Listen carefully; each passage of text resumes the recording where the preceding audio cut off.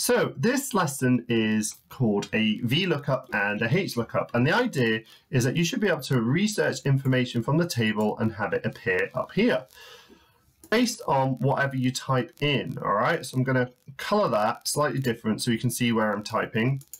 So if I go on here and press FX, I'm going to be using a VLOOKUP because I am looking up the information from a vertical table. Now, the value I want to look up is in A012. So this is the value I want to look up from this table below.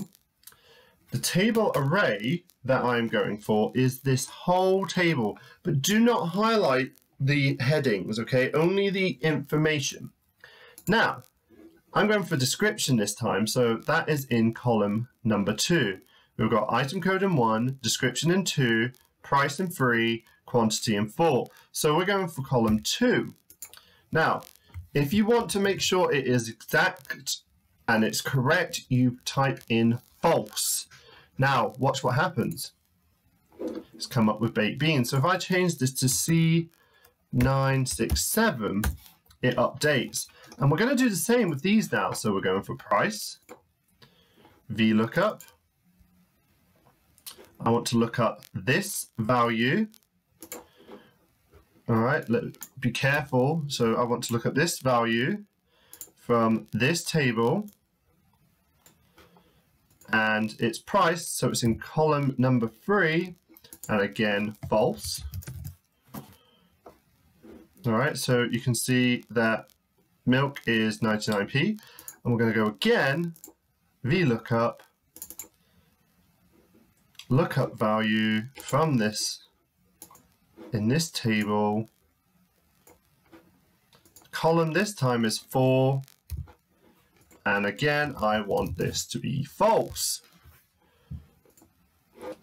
All right, now watch what happens when I type in A023. Changes to dog biscuit and uses all those prices, or B145. Now, the same works with this context. So I'm just going to type in West here, but this time we're using a HLOOKUP, and this does it from a horizontal table. So if I go to FX and I want HLOOKUP, or you can search for it here. All right, so you can search.